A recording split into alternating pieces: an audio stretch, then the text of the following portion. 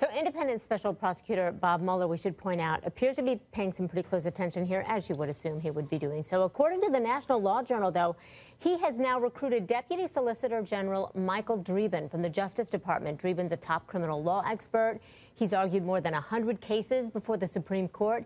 His addition to Mueller's team signals the probe could be looking at obstruction of justice by the president. So let's bring back our panel. CNN political commentator Errol Lewis, Gabby Morangiello, Washington bureau chief with the New York Post, CNN legal analyst and criminal defense attorney Joey Jackson, and CNN senior law enforcement analyst and former FBI assistant director Tom Fuentes. So I want to start with you, Tom. What does the addition of Michael Dreeben mean for, what does it tell you about where Mueller's head may be?